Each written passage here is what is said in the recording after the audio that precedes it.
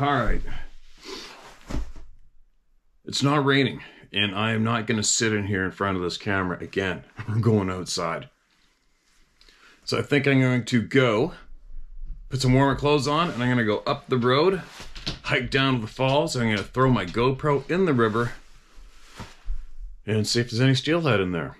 And so I'll do 4 or 5 casts there, and then I will take my quad around to a different zone and down to that familiar spot in the river, see what's going on down there, and get some voices heard down there, see what's going on.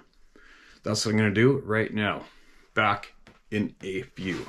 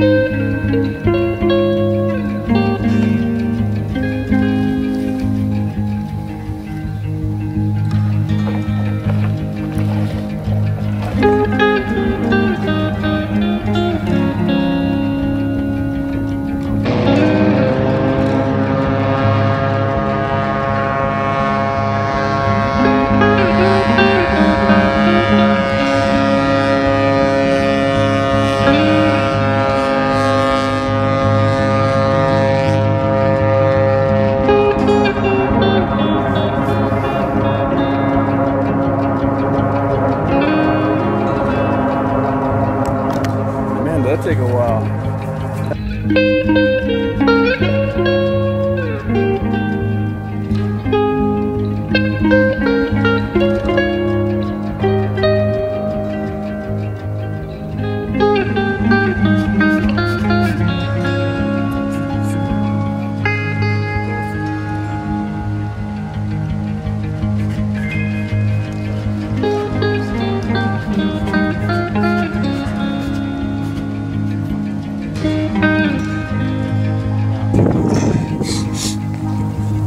And this is how you come down.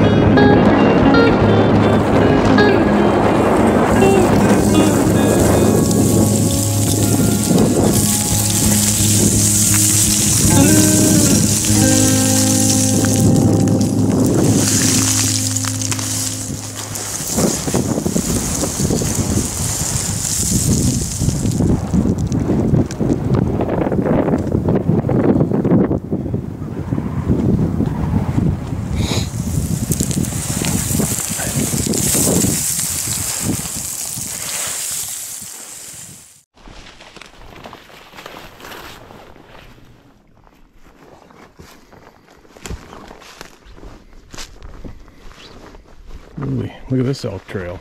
Ooh. Wow. That is some traffic. Well, maybe I'll take a few casts here. Oh, maybe. I don't know. Yeah, why not?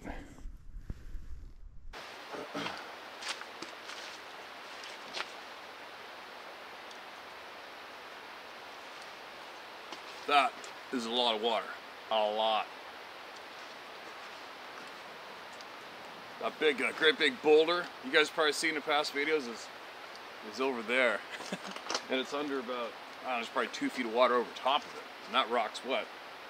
About waist high from the bottom. So yeah, there's too much water. So I went up farther up to see if I could take the casts with my GoPro and see if there's any steelhead in that pool, but it's raging.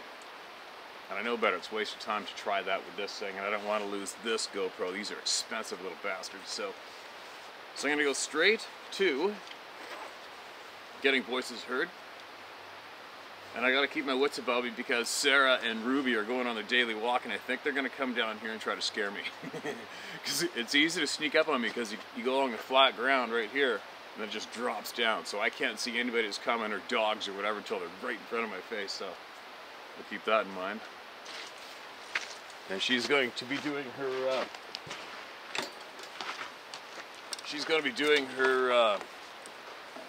I'm doing this rod. Her food deliveries today. She's really, really excited about that. And just so you know, Sarah used to be one of those moms, right? She used to be one of those moms. She had a guy that decided that breaking bones on her body in front of her children was okay, and apparently still loves heroin today. So that's the kind of guys that are out there at times fathering children and not paying to support them. And there's a lot of women out there with babies, young children who aren't getting any kind of support whatsoever, and they're by themselves. You know the story. It's endless. What I'm saying is we've all been there, we've all felt the pinch, and a lot of people are feeling it still today. And I'm just letting you know that Sarah's been there, and she is a little emotional about this in a good way, and this is her latest mission. All right, there we go. That's all I got to say on that. Also sent the Ketchum study some funds this morning, and this channel is doing a lot of good. A lot of good. A lot of good. Now, I guess I better sit down and get comfy, right? Sit down and get comfy. Haven't been down here for a while. I wonder what's been going on around here.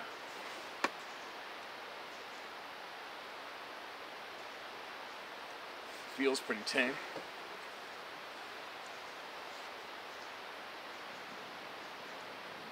Sarah's agreed to get up early tomorrow morning, go steelhead fishing. How exciting is that? And I think we'll take Ruby too. Now, enough of this. Now let's get into it. I had one. We're gonna get into some older emails, I think, but I have one recent one because it's a reply to a video we just heard, an email we just read, and it was read a long time ago. But it's one hell of a experience, the elk hunter, and he wrote us in again. Subject: Utah elk hunted added facts. Steve, I'm sending you more info about the story I sent about the elk hunt. I sent you a shortened version because I was afraid I would send a long, overly detailed story. And after you read it, I realized I had written it very poorly. As I wrote, the tag was only good for 5 days. The first 4 days was uneventful. My friend's son hiked with me for 4 days. We saw lots of elk, but no mature bulls. The last day I was making it up the mountain in the dark. I told you I felt pressure. It was a fear I had never felt hunting, except for maybe when I was young, and a friend and I got lost for a few hours. Right before I shot my elk, I saw that 9-ish foot silver/gray sabe duck behind a spruce tree. My mind was briefly confused. There are no wildlife that color that live here. I've rarely seen hunters in the area because it's a long hike from public access areas. My hike was relatively short because of my private land access. I only saw it briefly, but it had to duck slightly under a limb, and it was on 2 legs. Plus, I saw it through my scope, not with my naked eyes. I left this part out in the original story. The elk was on a very steep slope where he died. He had fallen downhill, but his antlers had kept him from going further down the slope. When I got back to the cabin to get my meat pack, I brought a sawzall and removed his head and lower legs and rolled him down the slope quite a ways down to where the meadow flattened out. Side note, I've done that too. And a lot of people will squawk and say, oh, you're disrespecting it, you're going to bruise it up. Just so I'm going to chop off those comments early. You can't bruise any meat ever that's dead. It needs to have a heart pumping. You can't bruise without your blood pumping. Okay, you guys? So rolling that carcass down the mountain doesn't do anything to it in a negative way. It doesn't. I've done it dozens of times. Exact same move. I've done it, all right? So keep your shit straight. Now, and rolled him down the slope quite a ways down to where the meadow flattened out. It saved me quite a bit of hiking and put the elk way out in the wide open. This may have been why my elk wasn't stolen. The pressure I felt all day while I was packing it out, as you may mention, may have been the feeling of being watched. But I felt threatened. My dad, with a bum knee, made one trip, and like I said, I packed him a light load and didn't let him go back up. I asked him if he felt threatened. He said he didn't feel anything. We built our cabin there in the 80s and had no events really, except when I was hiking in the mid-80s. I was hiking up a long meadow that had a small stream in it that only ran during snowmelt or heavy rains. And all of a sudden, I heard the scream, like a woman being brutally murdered, like has been reported here. It echoed down the meadow. It happened twice. I got the heck out of there. I was a mile from camp, and everyone in camp heard it and wrote it off as a mountain lion. It was the wrong pitch, and the scream was blood-curdling and loud and came from something with large lungs. When I was hunting up there, I came across a Bigfoot carved in an aspen tree on a trail probably a half mile from my sighting. It was an impressive carving, and 5 or 6 feet tall. If I can find the picture I took of it, I will submit it. It will be off of film. Oh, sorry, off of, okay, I get it, so you had a film camera. Once again, I never heard of sawbays of different colors until I found this channel, the pressure, and all the other things others have experienced. Thanks again, Steve. I will stay anonymous because as I said, my wife worked for the government, and I totally don't trust any of them. I'll probably have black choppers and surveillance visiting tonight. Yeah, no shit. I work on animals every day, and I know what I saw. I know you know what you saw, and I absolutely believe you. Without a doubt. Thanks for that follow-up, man. I'm really stoked and glad you're still here, too, alright? And you're right, a lot of people are learning a lot of things from here. A lot. It's funny, I was reading about the scream, my ears started zinging on my right side of my head. My hair.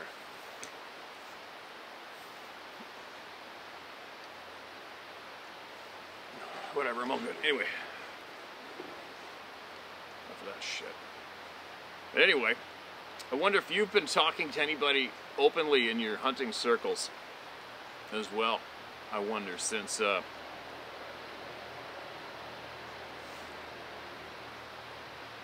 you've come forward here. Alright, I'm getting a little... Tension's been drawn. Alright, let's get into the next one. My story, Little One. My name is Marilyn Lenz. Son Sean and husband Bob. 2001, Sean was taking us with his wife and 2-year-old son to Eureka, California from Grants Pass, Oregon, on a dirt road through the redwoods. I was in the back seat along with my grandson and his mother. Sean was driving and Bob was also in the front seat. And all of a sudden, Sean and Bob looked at each other and said, "What the F was that?" I looked and saw what looked like a little, maybe 4-year-old boy with an oversized sweatshirt on about 3 feet tall. I told them what I was seeing, but they didn't look. Whatever they saw, I'd never seen them look so surprised in my life. I looked again, and the little boy's sweatshirt was dark in color with sleeves down past his knees and a straight, pointy top on his head, which looked strange to me. He was the same height as the bushes, and he was going back and forth like he was trying to figure out how to get through them. In the back of my mind, I knew it had to be a Bigfoot that Sean and Bob saw, but to this day they won't say what it was. We were about a city block away when these figures showed themselves. Figures? I mean, it's more than one. By the time we got to the place I'd seen the little one, I told Sean to slow down. I wanted to see if there was a place where the bushes were stomped down. I didn't see him go through or be picked up. Sean stomped on the gas when we got to that place instead of slowing down. And this is on the right side of the road when I was sitting on the left side in the vehicle. What I found strange was a woman was sitting in a van on the left side of the road reading a book and never even lifted her head when we went by. The van was on a cliff leading down to a creek, maybe 10 feet to 20 feet down. So whatever it was, the men saw was coming from that creek.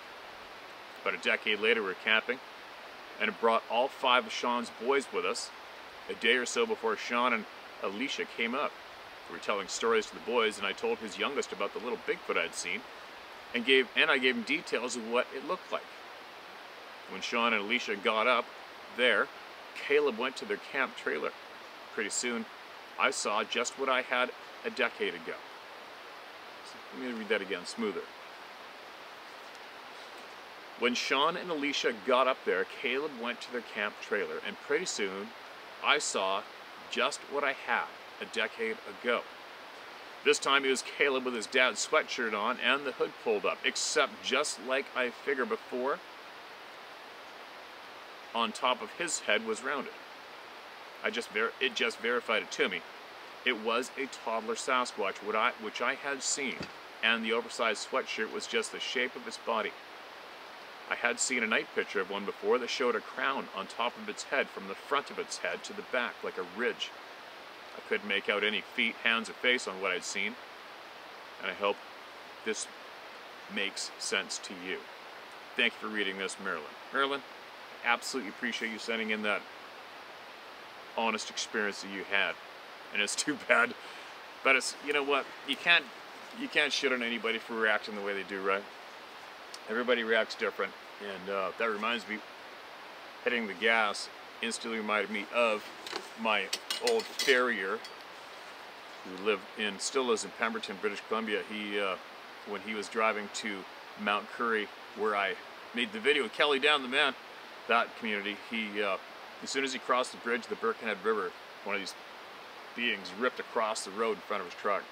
And he said what scared him the most was not only how huge it was, but how fast it moved. And he said, every time I get to that point of the road, still today, I hit the gas. And he rips past that spot, right? So many people have seen them there, but that's a common reaction afterwards. And it's also a common reaction to not want to talk about it. Unfortunately, it's how a lot of us are built. Who's next? What's next? This is titled, Forest Giants in Suburban Massachusetts. Hello, Steve. My name's Larry. I'm a 58-year-old independent conservative. I'm not a hunter, though not against the idea. I do love to go tent camping in New Hampshire's White Mountains, which are about 6 hours drive from my home.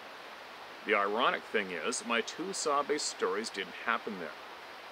I live in a small town in central Massachusetts on a rural route in a quiet apartment complex that is set back from the road. Lots of houses and small businesses around here, but no traffic and very low crime. It's a nice place to live. Not much real forest though, just a few patches of woods. I am lucky in my location, as there is a river flowing right past my home and there is a huge tree-bordered field spreading out from the viewpoint of my recessed porch on the 3rd floor. From there, all I can see is nature. That thing recording, better be. Yeah, it is. Had that happen before, it's a piss-off. Sorry. From there, all I can see is nature, thank God, except for maybe 2 or 3 small homes nestled in the trees on the far side of the field, maybe 400 yards out. First story. In September 2014, while out for an afternoon stroll on an overcast day on a formerly public walking path at the West Hill Dam in Uxbridge, MA. UXBRIDGEMA. A gated Army Corps of Engineers water control site. My teenage niece and I had a harrowing experience at the edge of the woods at the termination of the path. The entire episode went like this.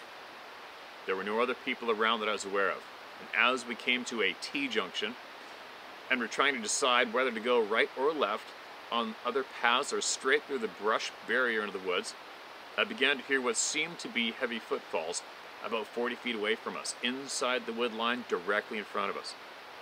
I stopped, pointed, and shushed my niece with a finger to my lip, and her eyes got as big as saucers. I'm sure mine did too. It sounded like a big person tromping through the brush and snapping sticks. We couldn't see through the thick growth at the wood line, but we heard deep, raspy breathing. Didn't smell anything. There are no bears, moose, or cattle farms anywhere near there, and the small local deer do not sound like that. I quietly asked my niece if she was hearing all this, and as she started to answer, the movement stopped, and there was a sudden, huge wah sound in the direction of the stomping. It had a depth of bass in it that jolted us, like the unexpected lowing of a bull standing over your shoulder, but with articulation to it, like a word. Kind of like, I don't even want to say it out loud around here. Wah, or something. Neither of us knew much about Sasquatch in those days, but I figured they probably existed. At that moment, I couldn't think of anything else that it might have been. We turned on the spot and walked back out the way we came, quickly. We heard nothing further. I imagined it was standing there watching us go. It was not about to look back. And just before we reached the trailhead, we passed by a middle-aged lady in a warm-up suit, out speed walking in the direction we were coming from. I hailed her and warned her that there was something in the woods back there. She paused, seeming concerned for a brief moment, and then relaxed and smiled and said, "Oh yeah?" We stared at her, agape, but she resumed walking, yelling back over her shoulder to us, "It's okay, it's harmless," as if she knew. We didn't pursue her, and we never went back there for a walk again. That facility has since been knocked down, and you now need special permission to walk there, and only in approved areas. Suspicious and creepy. Our story is still retold today. Most of my family believes it, but a couple of them write it off with dumb explanations. Second story, and the reason I'm writing you today. To preface, I have been fascinated by the Bigfoot, Sasquatch, Sabe, Bukwas, etc. people ever since my encounter in 2014. So I have done a lot of reading and have been watching the better YouTube channels, especially yours. To be PC, I have come to refer to them as forest giants. I can say that. I'm convinced they exist. So to the story. Late last night, early morning, February 11th, 2024, I couldn't sleep and I was out on my porch smoking a pipe in the chill air at about 2 a.m. EST. I was leaning on the fence rail, enjoying the peaceful whisper of the little 5-foot waterfall that is about 200 yards to my 3 o'clock, just out of sight. Under the partial moonlight, I could see most of the big field and surrounding tree line. I could see the glimmering river under the moon through the leafless trees. It was so serene.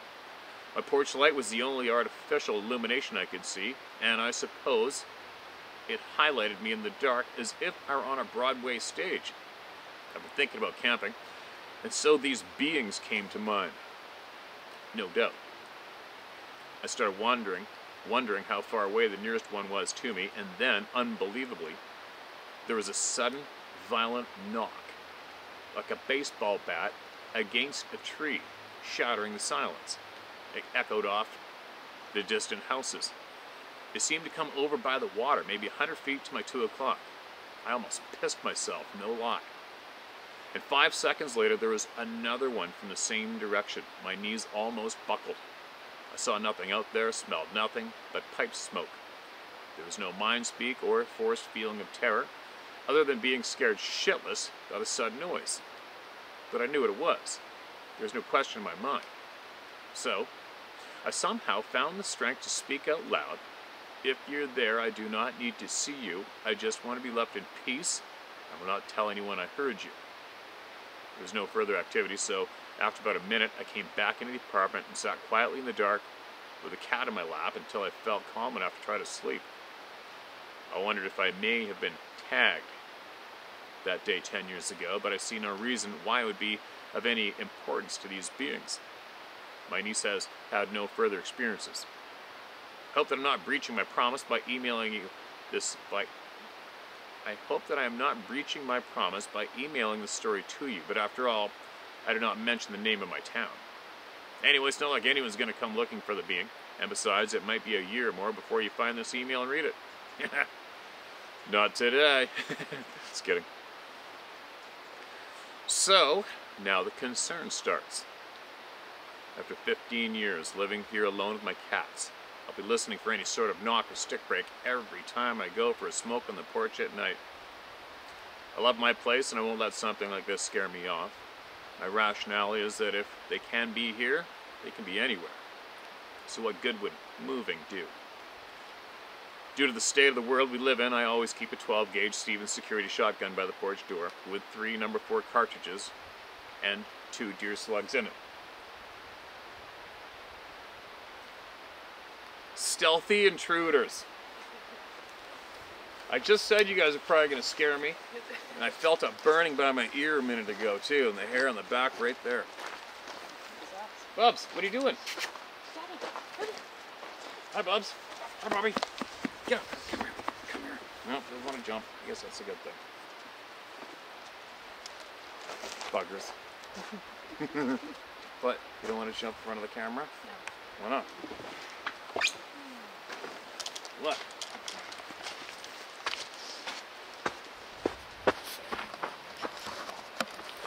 Look, here's my wild visitors. Hello, everyone. Hello. All shy. Ruby's smelling other animals big time. Bubba! Bobby! Did you come and visit Daddy? You didn't even bark or anything, eh? Hey, pups. Are you having fun? Are you smelling all the new smells? Your animals here? Huh? You should have your nose on something. Yeah, no You're doubt. straight down. Well, there's a game trail right here, right? And there's still the bears, the big male bears come out. Still. The bears? Oh, there can be big male bears out all winter. Really? They won't be out all winter, but they'll run around and come out of their holes periodically and cruise around. Especially grizzly bears. She'll let you know. Grizzly bears? Yeah, there's no grizzlies here, you know that. Alright. Alright. Well, lucky for me, they didn't intentionally try to scare the crap out of me. It's funny, I had that tingle in my head earlier, right? Sorry about the interruption. Here we go. Alright. Talking about the knock. It echoed off the distant houses. It seemed to come from over by the water, maybe 100 feet to my 2 o'clock.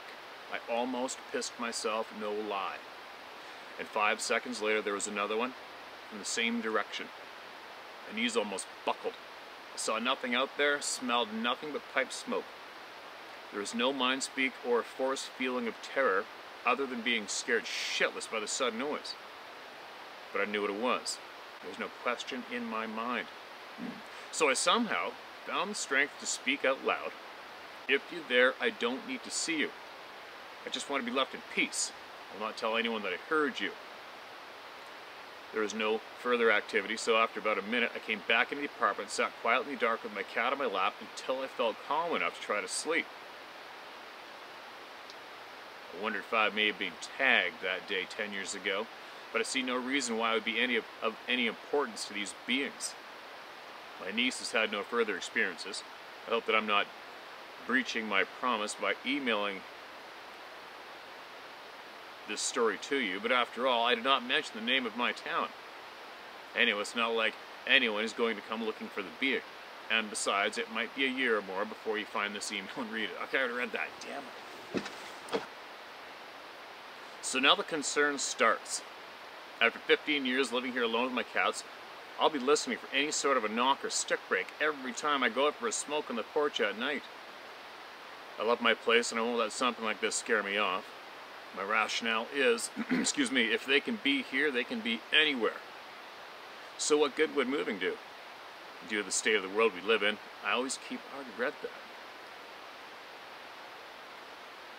I hope I never have to see one.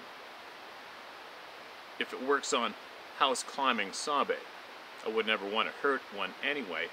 Maybe they know that. I don't subscribe to the whole Nephilim thing. Paranormal abilities, maybe. Aliens, I don't know. Who knows? In my reckoning, they may be big, feral, and weird, but they are God's creatures, no less than we are. Thanks for sharing my encounter, Steve.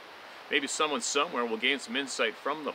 The suburbs are apparently not off limits to the forest giants. Rock on, my friend, and stay free. Larry Cugini. God, I hope I didn't butcher your name, Larry. C-U-G-I-N-I. It's okay to use my name, nothing to gain or lose. Okay, man, I gotcha. Appreciate that.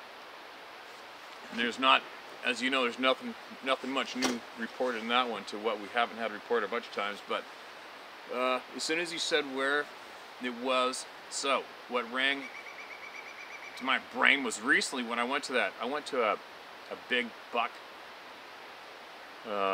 year-end horn antler contest at a hunting and angling store in Campbell River Sportsman. And then my friend and his daughter and I, we went for lunch. And when we were driving to go for lunch, I took notice of where the big, it's either a superstore or a Save on Foods, whatever. And it has the river right behind it. Big river that comes out into the ocean is right behind it. And it's right there. I mean, it's right there in town. It's a small city almost. But what I'm mentioning is I think a year ago or so, someone emailed us the frickin' footprints in the snow traveling right behind, from behind that grocery store, right through the parking lot and along a park fence. And some homeless people saw it. And they sent us by the time they got the photos done, the tracks were somewhat melted out, but the stride was like frickin' 6 feet. They're straight in line and they're melted out and they were huge. But what I want to point out is the river, right? Something's up with rivers, without a doubt, without a frickin' doubt. Something's up with rivers, and either traveling or showing up, especially where showing up where you would think for a million years. But your experience just added to that. Note taken for me in the shelf in the back of my brain. The rivers, right?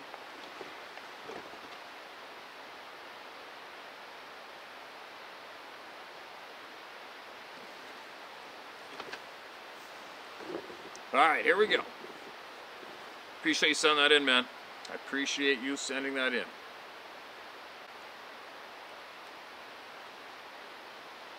Who's next? Alright, this one's not too long. That's all I do is I check to see how long they are.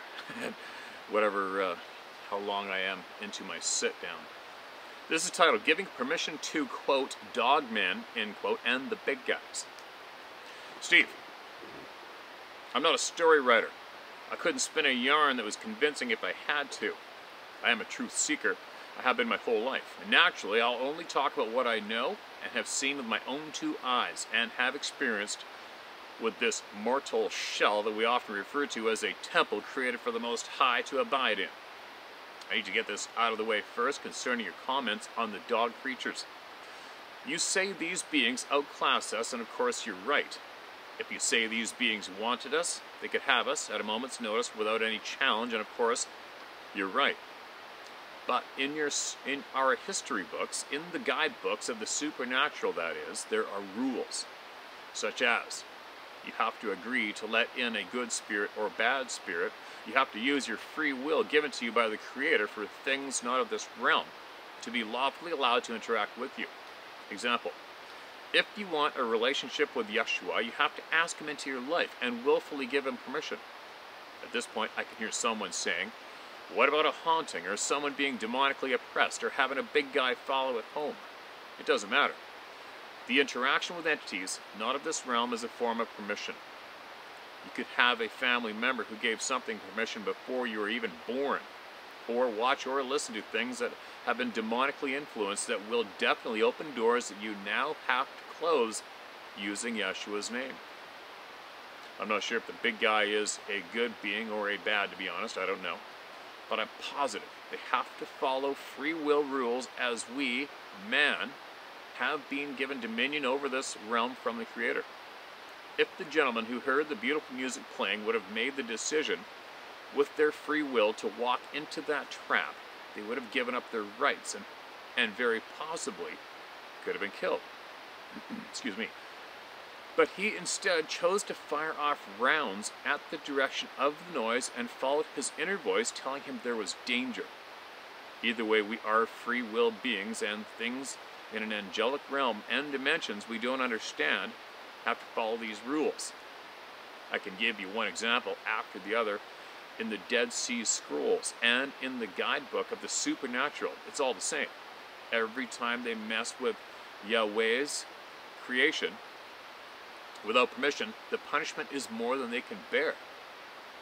I've seen and heard a lot in my 50 years, all the way back to when I was in diapers.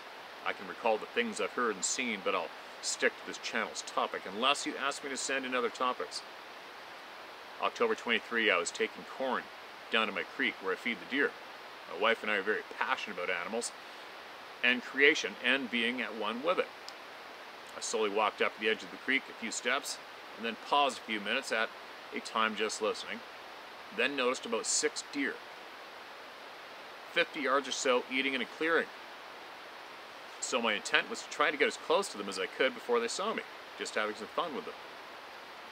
What I was not expecting was for a monstrous being that cloaked the left half of his body that was facing the deer so that only I could see him. It moved on all fours at an unconscionable speed, less than 3 feet from the pack of deer, and they couldn't see him, although they definitely could hear him. The deer were extremely confused because they could see leaves moving and dust being kicked up off the ground, but there was nothing there except from my perspective. My home is backed up against a forest that no one hunts, and everybody leaves alone, so they have plenty of privacy there, I'm sure. I seen him/her again around 3 in the morning. I walked out of my workshop and could hear something big tearing through the trees. So I walked onto my wraparound deck and to shine the light into the woods, and I could see approximately 10 to 11 foot massive individual around 80 yards away. We stared at each other for 5 or 6 minutes. Holy shit. 5 or 6 minutes. Time that on your watch. Go. 5 or 6 minutes in sighting scenario for anything is days. No bad intentions or bad thoughts, just acknowledging one another. When I first bought my property, I went to all 4 corners of it and asked Yeshua to bless it and keep it safe and not allow any evil onto it. For that to change, I would have to bring something onto my land that gave them rights to be there, or I would have to verbally give them permission. The things that my stepson may watch and listen to in secret could give them permission without me even knowing about it. I say that because we just now had a problem that I had to rebuke in Jesus' name, and after years of being there in peace, things are speeding up on this planet. We are coming closer to the event horizon that the guidebook of the supernatural speaks of. The evidence for this is all over social media and the news, such as the government's acknowledgement of other world entities, i.e. fallen angels and their offspring. I could take you to 15 different normal people's channels on social media. They are seeing portals in their backyards with entities coming in and out of them all over the planet now. The mainstream media have been giving permission from their bosses, i.e. the New World Order government, to start dripping some of these truths. If you want a 50,000 foot view of how this has all come to pass and what's coming next, start with Aleister Crowley's involvement with our government and rituals they perform. They do a deep dive into CERN, the Hadron Collider and the temple that they built CERN on top of. The event horizon is coming quickly, and our governments are ushering it in. Religion and race, and left versus right is a way to keep the masses arguing with each other instead of standing together to take back our power. We all need to seek the face of our Creator and ask Him to prove Himself to us and guide and direct us, and He will every time. The more of us who have a close relationship with Him, the more we will be linked together as one force standing against a tsunami of evil coming at us, and the longer we can hold this, back. We all have our place and role in this life if we choose to accept it. I believe you accepted yours, Steve, and I thank you sincerely for your bravery and strength to stand in the face of adversity. Yahweh bless you and your family and protect and keep you. Sincerely, Sarge. Hosi 46, quote, my people perish for lack of knowledge. There you go. Words from a wise man. All right, take from what you will or leave it. A lot of listening I've been doing with people I listen to, wise people, intelligent people.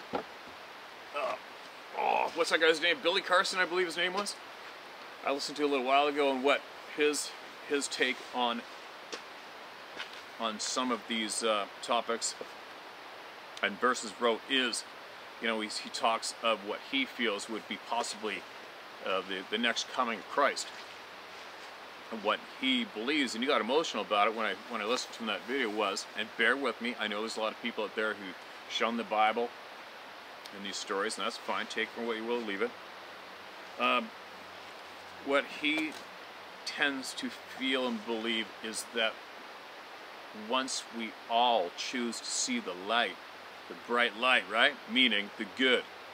Once we all have good in here at the same time, that is when we all come together, and that's when everything changes, and that would be what he perceives as the next coming of Christ, right? Is when we all see the light and focus on the good together. And you don't have to be a member of a church to be able to do that, right? You don't have to be what some people, like it's funny, I've had people who are hardcore members of churches. Some young guys working for me, I found it kind of comical, because I remember they say, you know, you're not going to go to heaven just for doing good things all your life, you know, just so you know. I'd be like, I'm not? What do you mean? He says, you're not until you accept God into your life, join this church.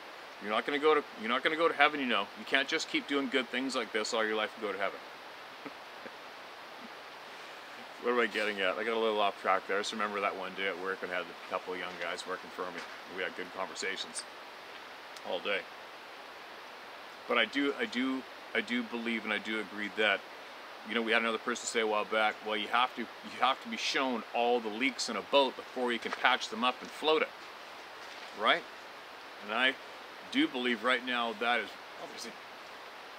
What the hell? Is that I think there's an eagle feather sticking out of that stump that wasn't there.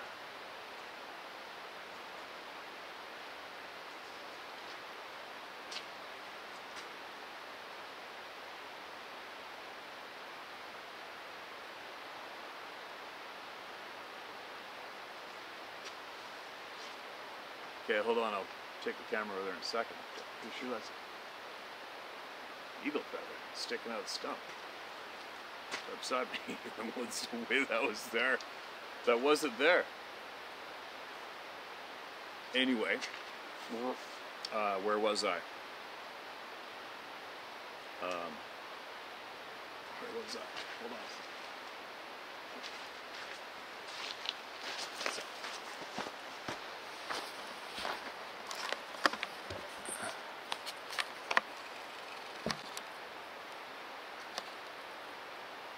See that? I think it's a mink. Oh, there's two of them. Two mink, no way. What are the chances of that?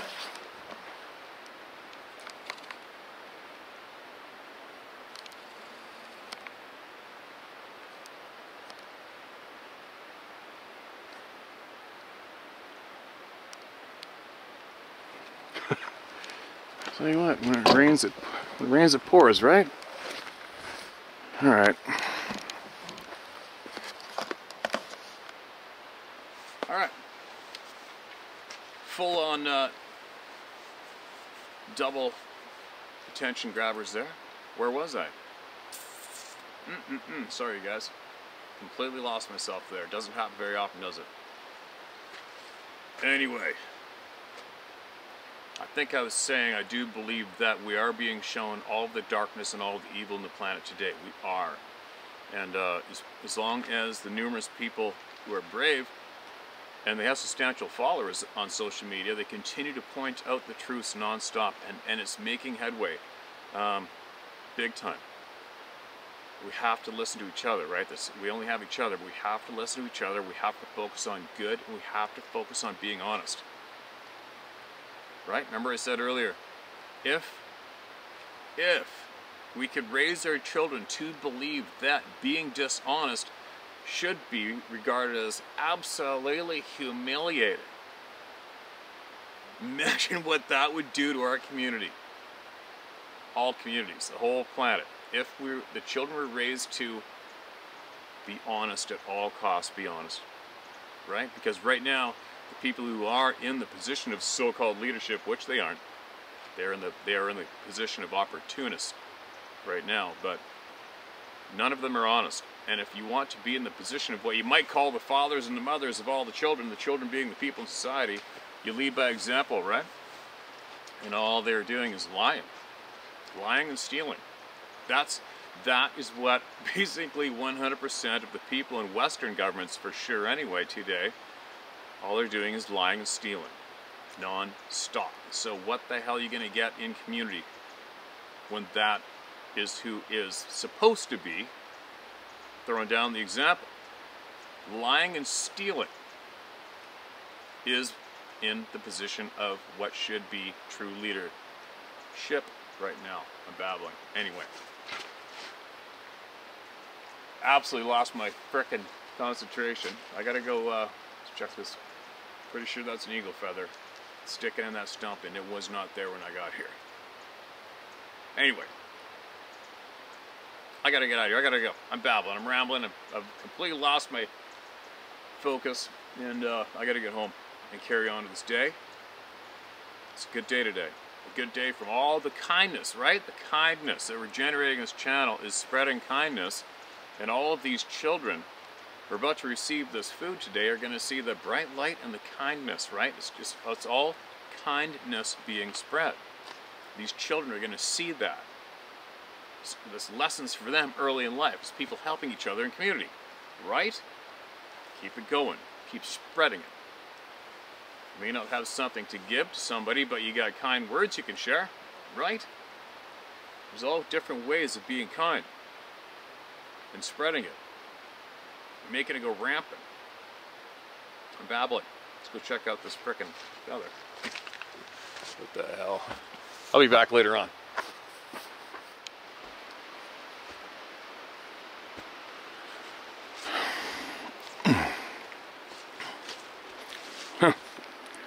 Well, it's not a fresh one. Could a human being have placed it there and I missed it? Maybe. But I was just right beside that stump when it first came in. So, there you go. Alright, time to get out of here. Do a slow scan for the hell of it.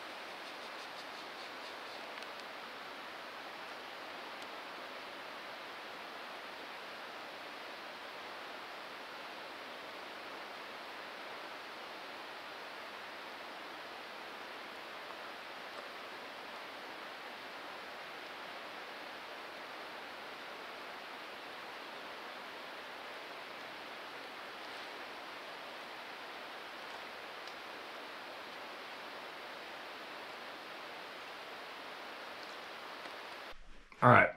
So, while editing this was a little confusing, had a few interruptions there. I had a couple weird feelings. Whatever is what it is. But I'm gonna excuse me. I'm gonna point something out here that I came across while editing, and I wrote down the time. The main video. It is at 28 minutes and 16 seconds. It blatantly sounds like something blows on the camera, which for me is very odd. It's going to mean nothing to internet world on YouTube, but Sarah and Ruby were long gone, and the camera is roughly, I don't know, 7 feet in front of me, 6 feet in front of me. Not a breeze, nobody in front of me. And I'm going to play that sound again right here, louder. All right. If you want to go back to where it was, I didn't hear. I don't think I was sensing anything then. Everything. It was a weird day. It's just a weird day today at the river. That's all I can say. And I'm going to share the sound with you, and you tell me what you think it is, and I will more than likely have a look at the comment section below this video. What a goofy day. There's some weird shit been going around here since we moved here, but it is what it is. I don't know what it was, but I know what it sure is. I sure know what it sounds like. It sounds like somebody blew on the camera. Share my story at howtohunt.com. Get it out. Talk to you later. But I knew what it was. There was no question in my mind. So I somehow found the strength to speak out loud. So I somehow found... Knew what it was. There was no question in my mind. So I somehow found the strength to speak out loud.